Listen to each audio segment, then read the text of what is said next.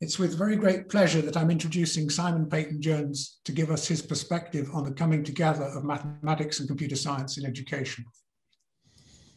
Simon has made major contributions to the application of mathematical theory to practical computer language design. Simon's been a very good friend to those of us engaged in classroom research in tenure mathematics and functional programming. Over the years, ATM members have contributed extensively to computer-supported mathematical education. Accordingly, we look forward to a stimulating talk and discussion. Simon. Great, thank you, Ian. Let me share a screen here and still be able to see chat. Yes, good. Well, it's a great pleasure and privilege to be here. Thank you for inviting me. It's to be invited to address a bunch of teachers of mathematics is quite a privilege for computer scientists. So I'm not a teacher and I'm not a mathematician, though I did 2 years worth of a maths degree at Cambridge. But nowadays, all research computer scientists are basically mathematicians in disguise anyway.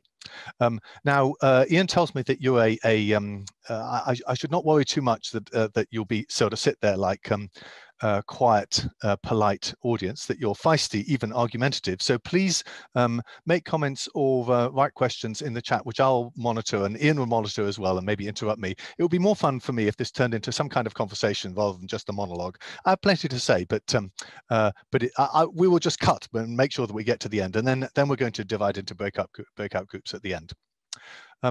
Okay, so here's our starting point then. Computing is now has now become established as a foundational subject alongside maths and natural science that every child learns from primary school onwards. This is what the national curriculum says in so many words. It says that all children from primary school should understand and apply the fundamental principles of computer science and should be able to analyze problems in computational terms and have repeated practical experience of writing programs to solve such problems. So that's pretty direct, pretty black and white. It's moved computing from a kind of instrumental or perhaps even vocational subject that you might study somewhat. You might study for the purposes of being able to operate a computer well, right, to a foundational subject that you might study for so that you can understand the world that surrounds you. So and the reasons are exactly the same that we want to study maths and natural science for every child from primary school onwards, namely so that it equips children to have to understand and have agency in and be able to make informed choices about the natural and the digital world that surrounds them. That's why we teach children physics. It's not because they're all going to become physicists. It's because if you know nothing about physics, you are disempowered and unable to make informed choices about the world that surrounds you. And it's just the same with computing. So that's a pretty big shift of perspective. And the question that we want to talk about today is how might that shift of perspective affect the relationship between computing and mathematics? And the suggestion I want to put before you, which was exemplified beautifully by George's talk earlier today, was maybe we could think of it in a symbiotic way. So symbiosis means when two biological organisms have a somewhat close, intimate, and long-term interaction that enriches them both. That's what I'm after here. So here's a little vignette that features Miles, who is indeed here in this conversation, in the audience here today. He was teaching a workshop using Scratch at in London several years ago, and a teacher wrote to him subsequently and said this. He said, this girl M realized that she could replace the repeated steps of a loop which was moving a turtle around and drawing a square. Instead of writing 8 commands, she could write 2 commands wrapped in a for loop that just did those 2 commands 4 times. And she explained this to her colleagues in the class, and she had the confidence to do that. And nobody really told her how to do this. She hadn't had iteration explained to her. She just tried it out and it worked. But what I really like is what this teacher wrote about her subsequent experience. She says, I have M self-esteem going through the roof, and she has associated her computing success with mathematics. Over the last couple of weeks, she solved math problem after problem. She's met target after target. She's truly flying. And she's doing this because she's had a positive experience of computing. Now, for me, I find this quite touching. It makes my sort of heart feels good. It's that sense of agency and empowerment that I think that we seek, both as mathematicians and as computer scientists, and perhaps we're going to get even more by talking to each other. Before going there, though, I just want to highlight two related dangers. One is that we treat maths and computing as being in competition for limited timetable slots, right? That is, we conceive of ourselves as kind of competitors in the challenge of trying to get mind share of children or teachers fighting each other. This is not good, right? Because it's a zero-sum game. And actually, I think we can do better than that. We can, hence the title of this talk. Maybe we can, by working together, we can enrich both of our subjects to the benefit of both.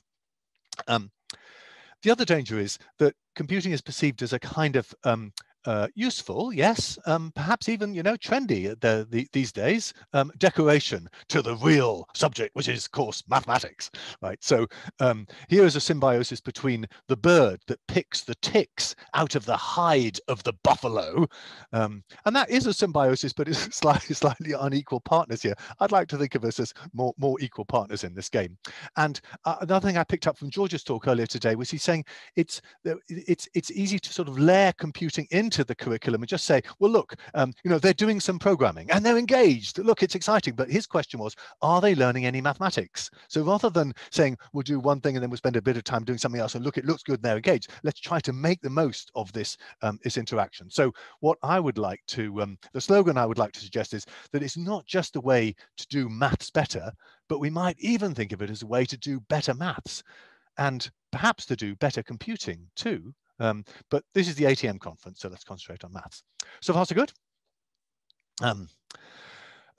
Let's just say a couple of things that I'm not talking about. So one is, of course, there's a lot about how to use information and communication technologies of various sorts to teach all subjects better, right? To use distance learning and flipped learning and use the internet in a creative way. That's all very good, right? It's all and it is important. It's just not what I'm talking about. Much closer to what I'm talking about was Alex's talk earlier today about how to change mathematics teaching because of the availability of computers as a tool. But his emphasis was very much on, we're teaching maths and we're going to change the way we teach maths because of computers. And mine is a little bit more even-handed. So they're much closer, but they're not my primary focus. Okay, so first we have to say a little bit about what we might mean by computing as a school subject. Remember, in that words of that national curriculum, it said computer science. Now, when I was at university, not so long ago, only 40 years ago, computing wasn't even a bona fide university subject, at least at the University of Cambridge. It is now. But it's been quite a big step to think of it as a school subject rather than as a university specialism. I think of computing as the study of information, computation, and communication. Not, notice, data, algorithms, and networks, right? So these are, I'm trying to stress the discipline aspect of the subject here. And I put in sort of smaller writing some of the pieces of that you might think of under these various headings. And I put a box around them all to suggest that programming is a sort of cross-cutting concern. It infuses and is, everything is shot through with programming. Computing without programming would be like natural science without lab work. It would just be hopeless, but it's not the whole thing. So it isn't just about why we should teach our kids to code. It's about the underlying subject discipline. And there are lots of common themes between the study of computer science as a foundational discipline and the study of mathematics. So abstraction is a very obvious one, right? In Alex's talk, he was talking about abstracting from the real world to some kind of model of the real world, and then doing some computation or some reasoning or some calculation about it. Calculation was the word he used. And then finally interpreting that back into the real world. And of course, that's what we do when we write programs all the time. We are abstracting pieces from the real world into our programs. Programs deal in abstractions. Another very common theme is the idea of doing something once, right? With algebra, instead of doing something many times, we write some algebraic equations and we solve, a million specific cases all in a single blow. And if you write a function definition in Scratch or in Python, you are parameterizing over the input parameters. You're doing something once rather than many times. And the abstraction that is algebra is quite similar to the abstraction that is a function. And you have variables that stand for values. Both disciplines encourage precision in thinking rather remorselessly, actually, and logic. Logic plays a very fundamental role in computer science, as it does, of course, in mathematics. So there's lots of commonality. Now, but the one that I'd like to stress most of all is that I think of computing as mathematics made incarnate.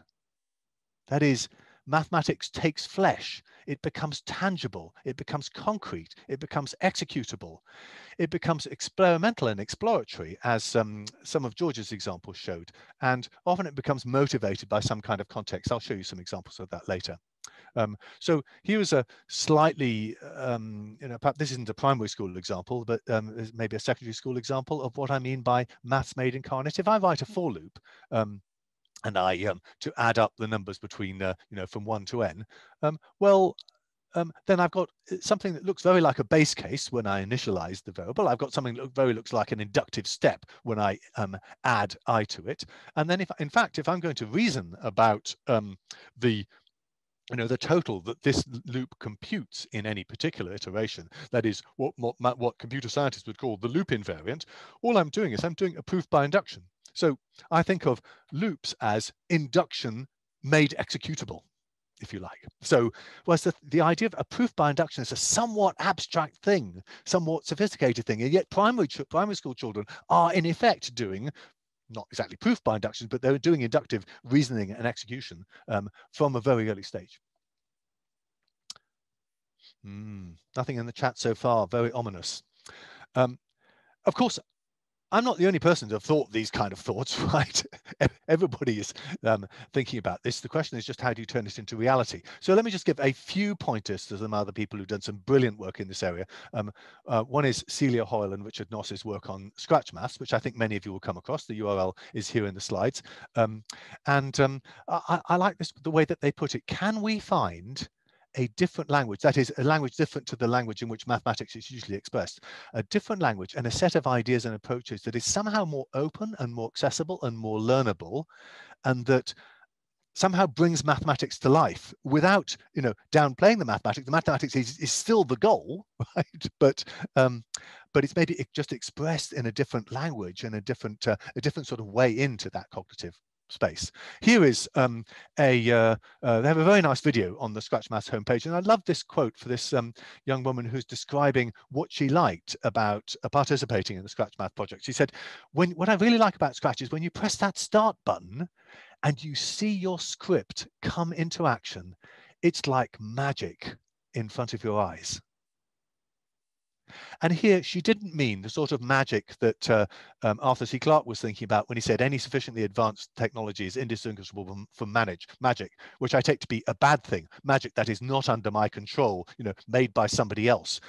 Here she meant it's sort of miraculous that something that I did and that I understand does something so wonderful as draw these patterns. It's sort of, I found it very inspiring, this little video. You should watch it. So that's Scratch Maths, and Scratch Maths is back with a whole bunch of, it's a primary school kind of level, and there's a whole bunch of actual tangible materials that you can try out, and I hope that if you haven't come across it before, I hope that you will. Here's another, which is perhaps a little bit less well known in this country, which is the Bootstrap World project, and it has 4 major units on algebra, reactive programming, data science, and physics. And there they're using, each of these is a pretty substantial strand. And they're explicitly targeting learning maths. They're not targeting learning computing. They learn a lot of computing on the way. And here, they're explicitly exercising mathematical concepts like coordinate planes, ratio and proportional, domain and range, function composition, that kind of thing. Okay, so they're very explicit about the connection with mathematics. And it's been extensively trialed in schools. These are all projects. These are not just academics, polishing their fingernails. These are people who are working in schools. Paul Curzon I wonder whether you all know Paul Curzon. He's an amazing computer scientist, works at Queen Mary College in London, but does a lot of work with schools. He has a wonderful magazine called Computer Science for Fun, CS for Fun. It's a website and magazine.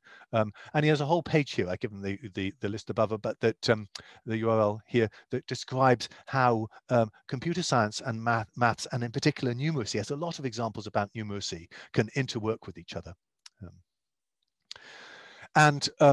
Then from this very conference, George's talk this morning, I thought was a brilliant description about how, if we think of computing and maths in symbiosis, it might change how we think about teaching mathematics. I picked this little piece from one of his slides, that the learning is it's kind of exploratory. You write an executable program and you keep changing bits of it, and you explore in ways that would be hard to do with a pencil and paper. He described it as playful, and also that there's a lot of incidental learning going on, that rather than just, teaching saying your learning objective is this, you're just learning by trying things out, not in the completely unconstrained way of just be in a big room full of bits of kit and have fun. It's quite directed, but there's quite a lot of incidental learning going on. I just put in this thing about immediate feedback, because I think this is also pretty significant. I'm not a teacher, so you're better judges than me, but computers are very pitiless about pointing out your mistakes. They do not say, "Ooh, I better put this tactfully," that you have written a bug in your program. No, it just doesn't work. But at the same time, it's private and it's non-judgmental, right? The computer doesn't say you're a stupid person, and it's not a public humiliation. So you get a very tight feedback loop, but in a very non-judgmental kind of way. Ooh. I'm not going to respond to Emiko's question yet. We can maybe do that in the panel discussion. Do you agree that computation is limited by mathematical logic and therefore artificial intelligence is not possible? It's a very open-ended question. Thank you, but maybe later. Yes. And Pip, I do agree, Scratch is tremendously useful in secondary beyond. We should not regard Scratch as being, oh, just for babies, just for primary school students. It totally, if you can do it in Scratch, you probably should do it in Scratch. It's so immediate. Now, I wanted to give bring this down to earth a bit by, I was challenging myself really to come down from these airy aspirations to something more tangible. So here are 3 tangible examples, which I'll give in successive levels of detail, just to give you another idea of what I, from a computer science point of view, am thinking about. But with the caveat, of course, that unlike these other projects that I've described, I'm not a school teacher. I do not teach mathematics. I do not work in a school. And so you will just have to make of this what you will. However, this one comes from an interaction I had with my 9-year-old son, Kenzie, and who was doing some Scratch programming. And he said, Dad, I want to make the rocket go towards the planet, but as it gets closer, I want it to slow down. So this wasn't terribly hard. We did it together. Here's how you might do it. You want to move the rocket successively. There's the forever loop with a little gap in between. That's the wait 0.2 seconds. And we'd like to move it. How many steps? Oh, the number of steps we want to move is something to do with the distance between the planet and the rocket. So we need to subtract the distance of the planet, the x position of the planet from the x position of the rocket. And then maybe to choose how many steps we go, we then have to scale it by something like, and here I divided by 10. So of course, this is kind of second nature to all of this, but when I started to think about it, I realized that already in talking to Kenzie, without having to have learning objectives and things, we'd already discussed coordinate geometry. This was just in one dimension, in fact. We'd already discussed sort of grouping, right, that the subtraction occurs before the division, and scaling, but he had to have some notion of proportion to scale it down. And also, if the rocket was on the other side of the planet, I think this came up in George's talk, then you'd have a negative difference. You'd have, so the numerator would become negative, and it comes up. It's almost as if the child begs you to allow negative numbers, rather than us having to say negative numbers are your learning objective for this lesson, right? I would like mathematics to be something that children are begging us to say, of course we must be able to do this. And you say, sure, and you can. Here is one other piece that barely came up when I was talking to Kenzie, which is that when the rocket gets close, so that the number of the distance between the two becomes, round about 10 or a bit more than 10 or a bit less than 10, then you have to start talking about, well, what is 9 over 10? How many steps is that? And can Scratch talk about 9 over 10, or will it round down or up? And you get the things which computer people think about a lot.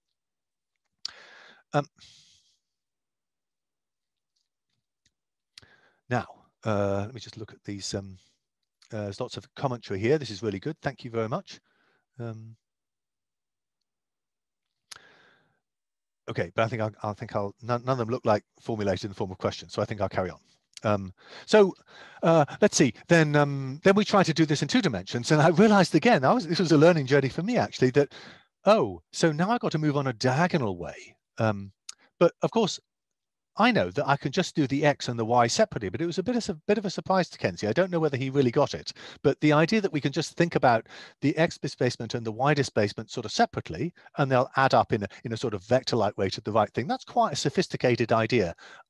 I don't quite know when the right cognitive moment to bring this in, but I just thought there was quite a lot of places you could go with this. And indeed, we didn't get onto all of this stuff, but you can go a long way with this kind of game. You could involve mass and velocity. You could think about the inverse square law. Rather than going slower when you get closer, you could have an inverse square law. You could have that should be 3 body problems, and have planets orbiting around themselves, and they can draw where they've been very easily. You could have a spreadsheet that gives a table of position, velocity versus time things, and graphs to visualize that. But what I like about all of these things is they're things you can just try out. You can just try it. Yeah. Okay.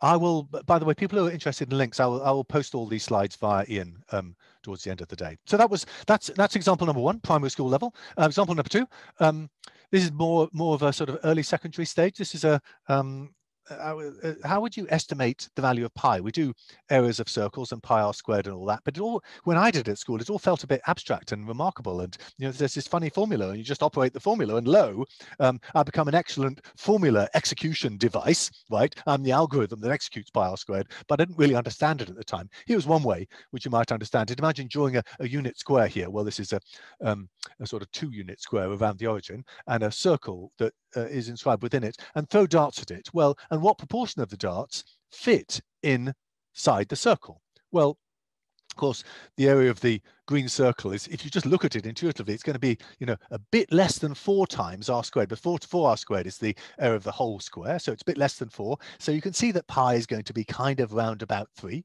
And then the proportion of the darts inside, well, it's going to be pi. You have to know the formula for the area of the circle. Okay, pi r squared divided by 4 r squared. So that's pi over 4. So how could I then calculate the area of or maybe sample the area of the circle? So I did, let's see, I made this little spreadsheet. It took me about 5 minutes. Here it is. And lo, so what did I do here? Well, these, the first column is the x coordinate of my dart. The second column is the y coordinate. They're both going to be random numbers between -1 and +1. And the inside circle column here is a formula that says, did the dart land inside the circle? And then at the top here, well, I'm going to is the computed value of pi. So I'll just show you the formulae. Here are the formulae. So rand in Excel computes a random number between 0 and 1. So to get it between -1 and +1, I had to double it and then subtract 1. So there's an interesting little piece there.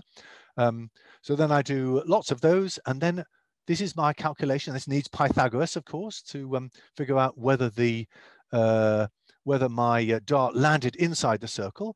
And in fact, I decided I didn't need to use square root, because if I take the square root of both sides, square root of 1 is 1. And then I just copied down. And what's this formula up here? That formula tells us oh, I'm going to count the number of times I get true, right? Because it's true if it lands inside the circle and false outside.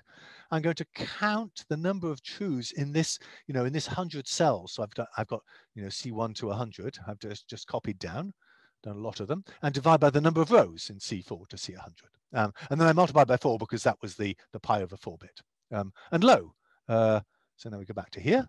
And every time I hit refresh, so I'm secretly typing F9 to recalculate every time. Every time I recalculate, I get a different value. Oh, that one's not very close, 2.96, 3.17, 2.96, 3.25. Okay, and then I might think, well, maybe I could get a better estimate if I used more rows. So I think I copy pasted 800 rows. I have to look down to check, but I think I've got that right. And now when I recalculate, I get value that quite a bit closer to the right answer, more of the time. And I've on the in this little visualization here, I'm plotting, or at least a sample of the points that I've done. And that also is a kind of very quick thing to do. This whole thing takes about 5 minutes to put together. So what am I trying to share here? Just that let me go back to this game. Just that I'm trying to illustrate a sense of symbiosis between computing ideas and maths ideas. So you could think with the maths hat on, you might think I'm trying to learn about pi, or perhaps about statistics actually, about how many values I might need to get how close to pi. But also from a computing idea, I might like to think about, I'm learning some incidental skills about how to use spreadsheets. I was flipping between formulae and values there. I don't know if you saw that, but that's something that's quite useful to know. Here in this spreadsheet, I've also got the column C has Boolean values. So we're used to seeing, well, in Scratch, you're used to seeing things like, if X is bigger than Y, then do this, otherwise do that. But here, I'm computing the inside or outside as a Boolean value, true or false, right? It's a first-class values. And indeed, to computer scientists, Boolean values are first-class values. But I think it takes a while, even for university students, to truly get a hold of that. But there it is, manifested as a cell, as a value of a cell. So there's a lot of stuff going on in this one little exercise. I think it's could go. I think you could go fairly far with this. So that was a second example. Oh, I need to redisplay the chat so I can see if anybody what anybody's saying. If anybody, let's see.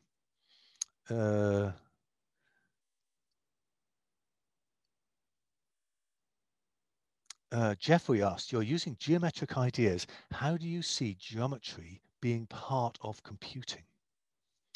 I think I'm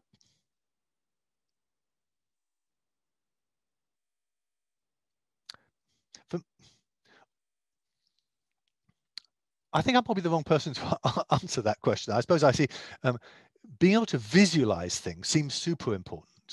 Right, that's I'm often asking people when they're in a research context to draw a diagram or to give an example. So, and if you, but I'm not sure that visualization is coterminous with geometry.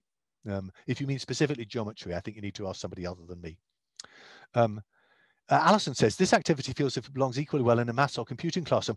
Yes, exactly. That's the whole point. The hypothesis I'm exploring is that maybe we won't have maths classrooms and computing classrooms. Perhaps we should only have classrooms. Right, and at primary school, of course, that is the case already. But maybe we think of, oh, today we're doing maths or today we're doing computing. I would like to say today we're just doing maths and computing. And maybe at key stage 3, all the way up to age 14, when we start to separate into GCSEs, perhaps we could. Wouldn't it be great if we just had maths and computing classes? We did not have maths classes and separately computing classes. Even if it takes longer, there are lots of learning going on when making it. Yes, that so. And here the question is, will it really take longer? I don't know the answer to that. I think there's a lot of research to be done here. My hope is that in the end, it won't. Okay, lots of good conversations going on here. I'm going to carry on. I want to give a third example. So this third example is a very different, I'm going to spend longer on this example because it's a less familiar one. And my first example was kind of primary school level. Second was probably secondary. Well, certainly secondary, but perhaps key stage, late key stage 3, early key stage 4. This third one is perhaps more A-level, though I think a good Key Stage 4 class could totally go with it.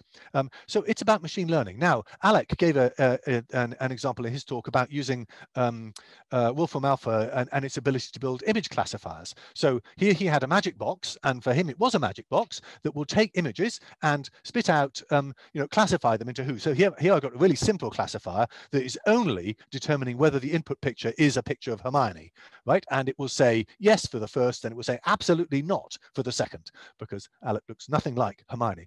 But the question is, how does the magic box work? And that's what I want to get at for a little bit. So I'm now going to dive into a particular example that you may be much less familiar with, and hope that you'll enjoy it. So here's a smaller example.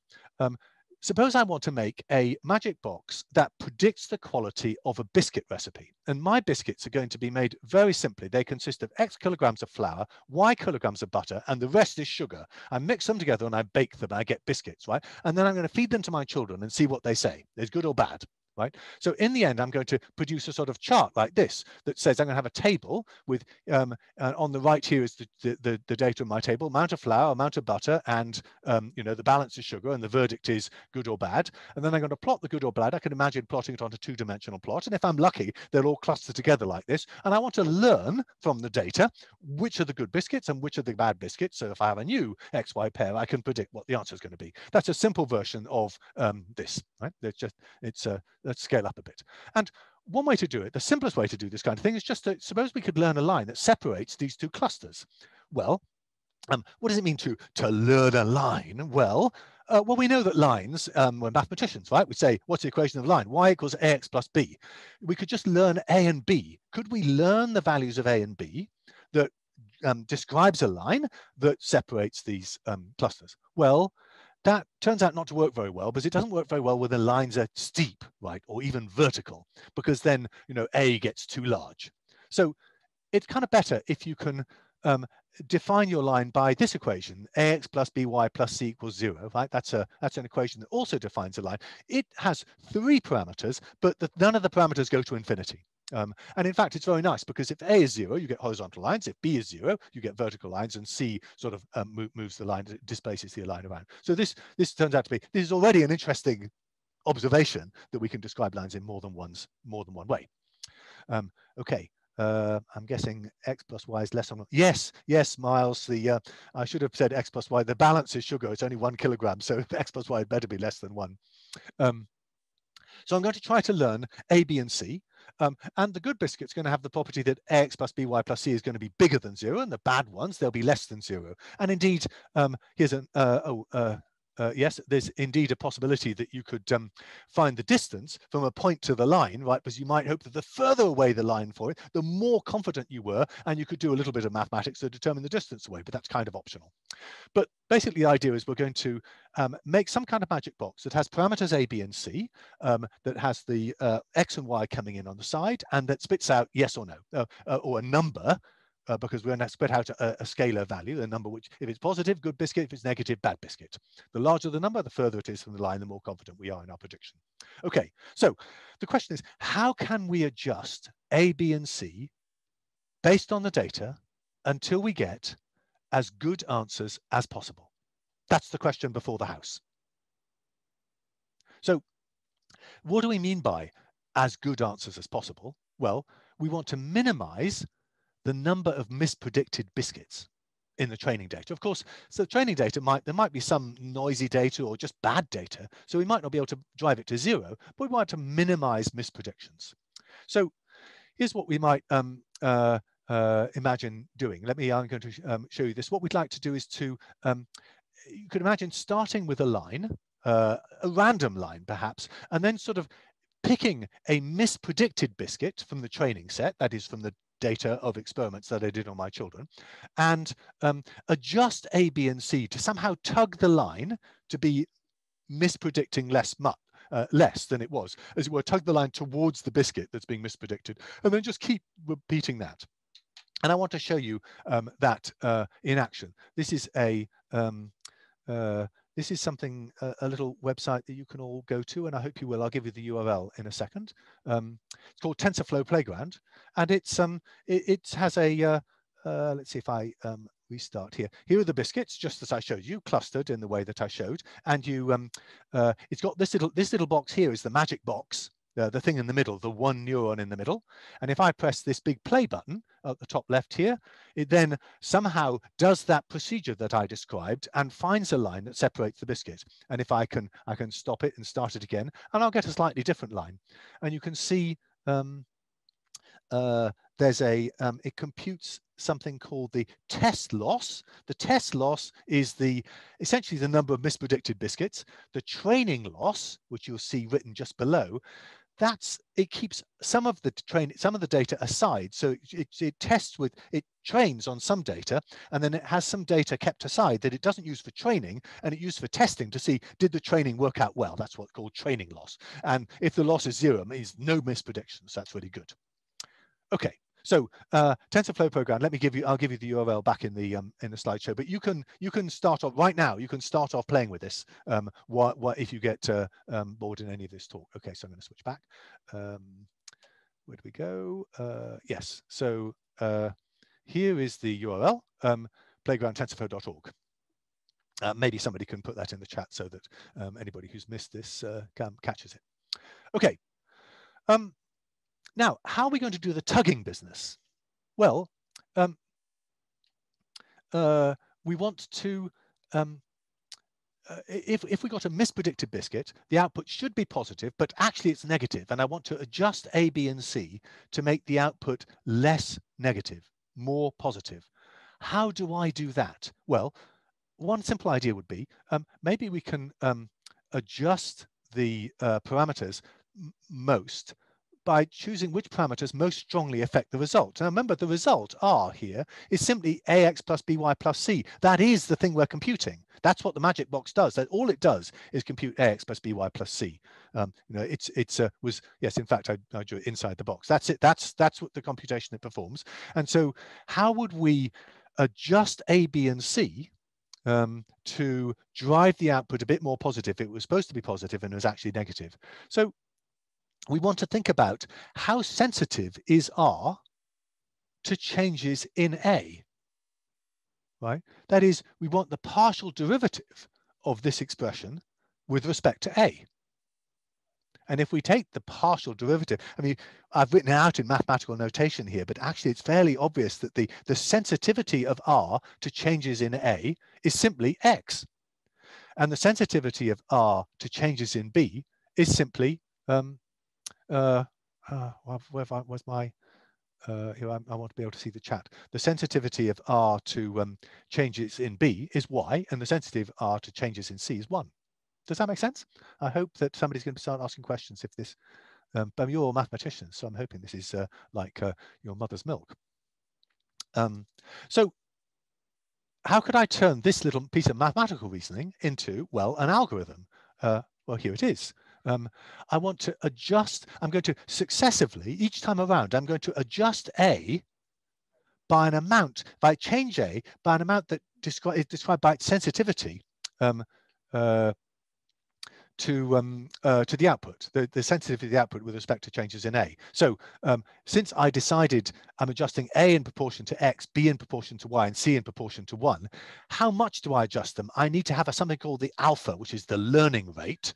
Right? So maybe alpha is a small number that would adjust things slowly. If it was a bigger number, it would adjust things fast. Maybe I want to start off with a big learning rate and decrease it. That's a piece of black magic that goes into machine learning. And so this is what you do every time around the loop. This is the whole machine learning algorithm.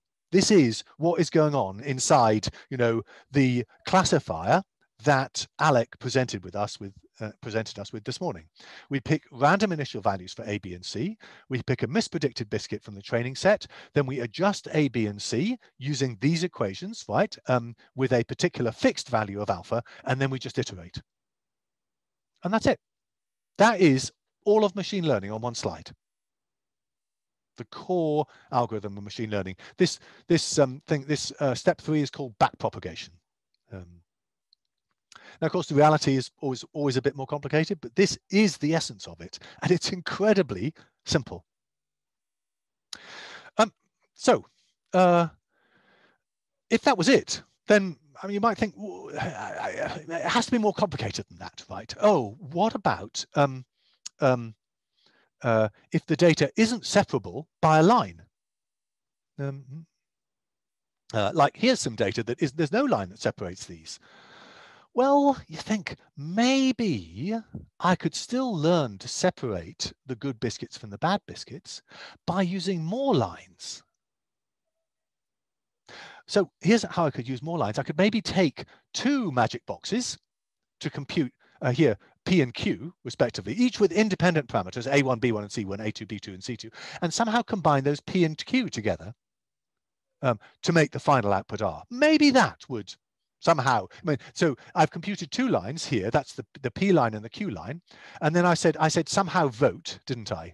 Right? Somehow vote together. Well, how could I combine two things? Oh, I've got boxes that do that. Maybe we should use the same kind of box. Huh. Maybe that could just be another box.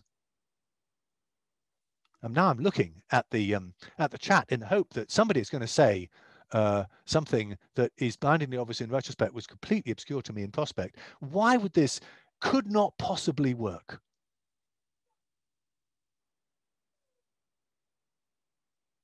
This cannot be an improvement over what we had. We just have to use some mathematical reasoning. Look, here's a big box that has sort of 9 input parameters now, but it's still a big box with 2 inputs and 1 output. But if we compute what the outputs are, just using ordinary algebra, R is A 3 times P, B 3 times Q, and then do this. Well, look, crumbs, it's still something times X and something else times Y plus something else. It's that big box was the same as a little box, a single box with 3 different parameters. So anything I could learn with this three thing box, I could learn with a 1 box. So, total disaster. This is not a step forward. But I love the way that seeing that it's not a step forward just involves elementary, key stage 3 level mathematical reasoning. Okay, so what can we do? Well, in fact, the trick that you have to do, and this is the second key trick of machine learning. If you remember only 2 things from this talk, the first thing to remember is this is how backpropagation works. And the second thing to remember is this is why we need nonlinearity. You stick on the output of these boxes, you can stick a nonlinear function. A very popular one is called ReLU, which stands for rectified linear unit. It's an incredibly simple function.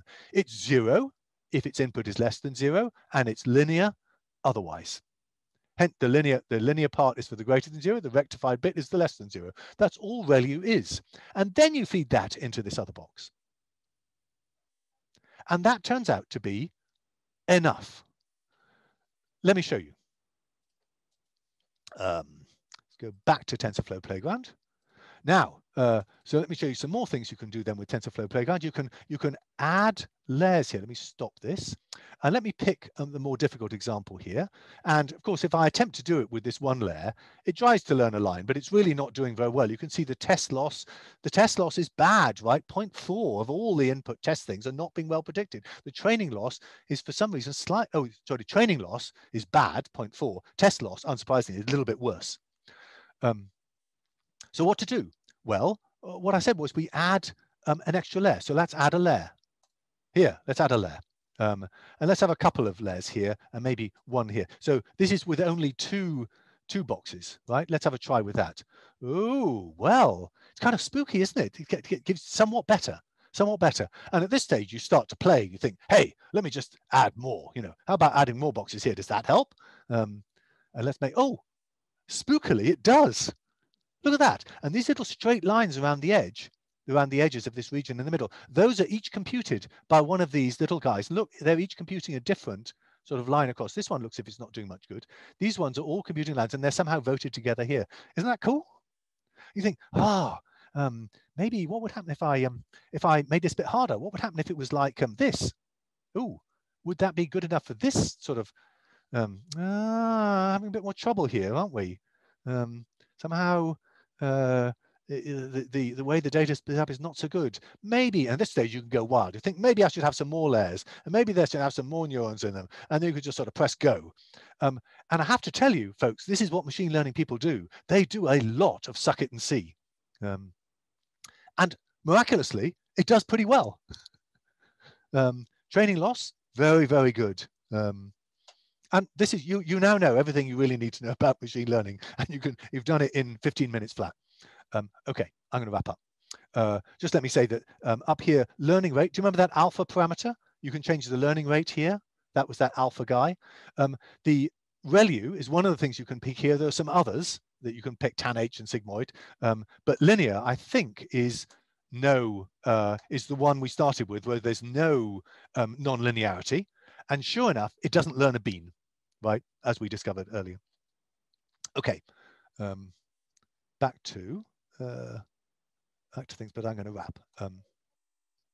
Oops, yes. Okay. Right, so I just want to finish up. I want to also be able to see the chat, which I can't see at the moment. Yes, I can. Good.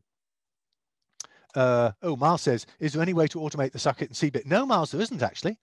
All of my colleagues at Microsoft Research are doing a tremendous amount of sucking and vast amounts of compute power getting taken, just doing essentially experimental exploration of the design space of their various neural networks. It's quite, I mean, there is a lot of systematic thinking, of course, a lot of systematic thinking, but there is no, there's no completely systematic way of saying, I know that the way to do it is this. There's tremendous amount. It's like the early days of experimental biology, in which people were just discovering things in the natural world and classifying them, arranging them into trees and figuring out a bit about how things work, but hadn't yet figured out DNA.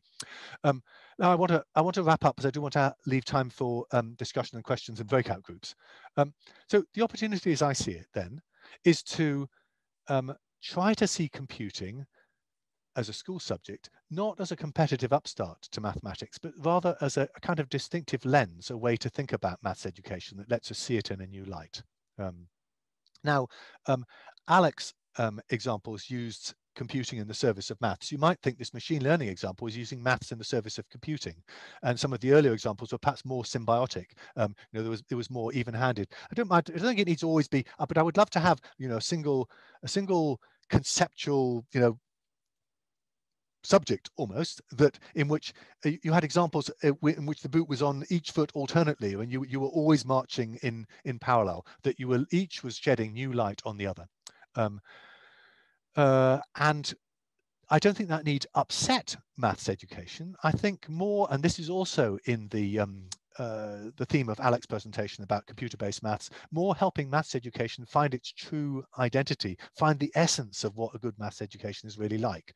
And this is my final slide then. To make 1 and 1 make 3 then will not be easy, I think, because it will inevitably reshape the curriculum of both subjects. Actually, I think in George's talk and in Alex, we saw ways in which we can't just take an existing maths curriculum and say we'll plow through it in the same order and the same things, but we'll just, you know, put some computer decoration on the top. We may need to change the sequencing, and I'm not an educationalist. I don't know, you know, what would be appropriate and what wouldn't. But perhaps, you know, that when I was talking about negative numbers with my 9-year-old, I want, you know, maybe negative numbers or coordinate geometry might occur earlier than they would otherwise do.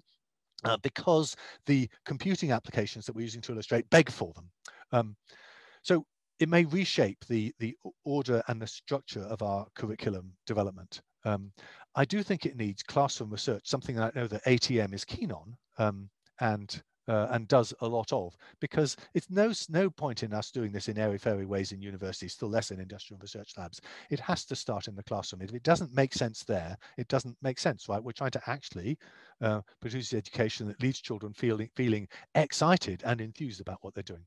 And most particularly, it needs educators who are interested in both subjects. And this is, to me, this is the biggest challenge, right? it's not hard to find educators who've thought deeply about maths, or it's a bit harder to find educators who've thought deeply about computing and computer science. It's really hard to find people who've thought deeply about both. And yet we want actually every teacher ultimately to have that sort of joined interest. And that is a place where I think and hope perhaps that ATM as a group might play an important and helpful role, because you're already geared up on all of this stuff.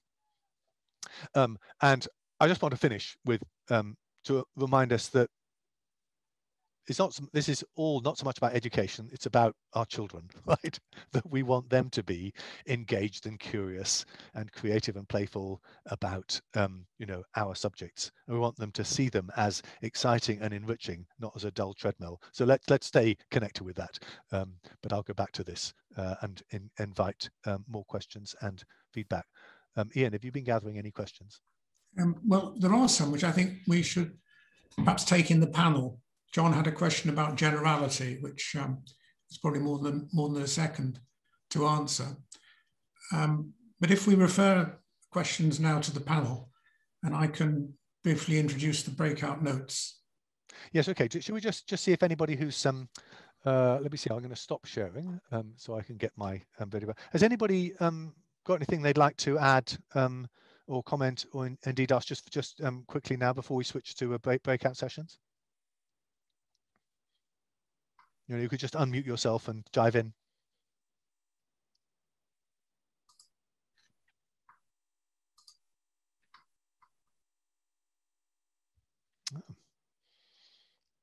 Okay, well, maybe we should do breakout sessions, but I'm shocked by their, Ian assured me that it would be difficult to keep the ATM audience down. Well, okay, Ian, over to you. Just to introduce the breakout notebook that you've hopefully downloaded now. What we did was we took a high-level view, 50,000-foot view of what mathematics and computer science have in common. As John points out, the search for generality continues in the higher and higher levels of abstraction. And then we brought it down to key stage 1 to 3 with algebra and coding, key stage 2 to 4 with data science and modeling, key stage 3 to 4 with reasoning about diagrams, and key stage 5 to college with reasoning about matrix algebra and its applications. For people who prefer to engage with the material through a puzzle, this is a tiling puzzle that we've used with key stage 1 children, and it is a set of puzzles, but it takes you on a journey through problems that have algorithmic solutions to problems which have mathematical solutions but not algorithmic solutions, to make the distinction between mathematics and computing clearer. The notebook also has activities which we've selected from the sessions in the CTM strand, and there's a question in it which Simon would like you to consider. Simon. Yes, so this is really the question that I was sort of was running right the way through my talk. I would love your help in fleshing out examples of, I gave you 3 examples at different sort of different age ranges for how I could imagine computing and maths existing in a sort of richer symbiosis, but I would love to have more examples.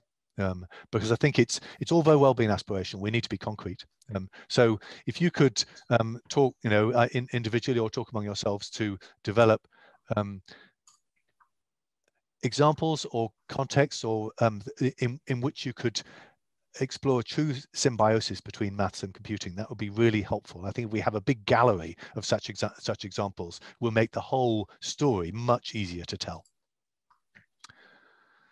And I think Ian and I wanted to, because we're in breakout groups and we don't have an easy way to get back together, we wondered if you'd be willing. This isn't something that, as I understand, you normally do in the in-person ATM conferences, but if each breakout group was willing to send, one member of each breakout group was willing to send an email to Ian to summarize a bit about what went on in that group, that would give us some way to connect ourselves back up, and also perhaps to provide some raw material for the panel discussion that's taking place at 4 o'clock. So this isn't a formal requirement; it's a very informal one, but we'd love you to take advantage of it if you were willing.